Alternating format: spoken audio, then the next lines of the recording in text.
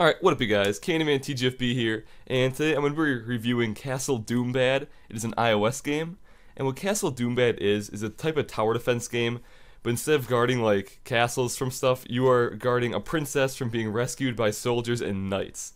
So it's a little twist, and it's an Adult Swim game, so you can never really go wrong. And the gameplay of this game is actually really well done. There's 45 levels and an endless night mode once you get at least 30 crowns. And every level always adds a new twist, so you can never really just use like the same items and traps and stuff. And every level, just like to break the game, everyone adds a new twist, so you have to always be changing up your strategy and upgrading and buying new traps to try to survive. The upgrading system in this game is actually really nice and laid out, like the whole shop in general. Each thing has its own categories, as you can see. They have the auto traps, the minions, and the manual traps. And they have a nice description and how much they cost and like the damage output of each and every trap. And once like, as you can see, like the bottom end shows the upgrade price. It's really nice. It's very well laid out, and nothing is like ridiculously over the top expensive in this game. So it's not like you just sit there and have like a grind and just grind the game for days. It's really nice. And then the in-game shop, for real, like the real money situation here. What I really do like about this game is you can spend real money, but if you don't want to and you just want to grind it out, you can convert the in-game money into the little tokens, so you can buy like the bombs, the reduced cost to 0 for the next trap you place, and the shield the princess.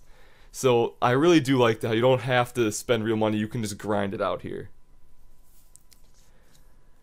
And the controls in this game, very responsive. Like some touchscreen games, you have to press like 4 or 5 times to get something to work on some of the games. This game, very responsive. You just touch, boom, done. No like double clicking to try to get it to work, so it's very well laid out there.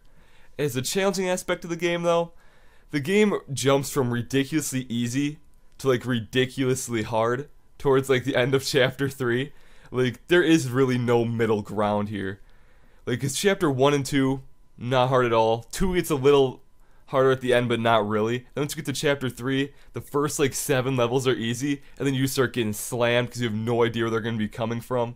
And you just get overwhelmed, like, really fast. Like, this is, mission 12 in chapter 3, and it makes it so hard because you don't know where they're going to be coming through because they just bust through the sides. And then, like here, where there's little rocks in the ground, you can't place traps or whatever. And then Superman just comes through, he's just shredding everything, and it gets real sad. You get overwhelmed really fast. And in conclusion, the game overall I would feel, has a moderate replay value. It was fun playing through the game, but then it just gets pretty boring just replaying all the same levels, even though it does have that infinite night mode, where it just throws random levels at you and you need to try to beat them. It is fun, but it's not something I would just sit here and play for like hours on end every day. So I'd rate this game 3 sleepy giraffes. If you guys want me to like review more iOS games, I definitely will. And I have a couple iOS games I'm playing right now that are really good.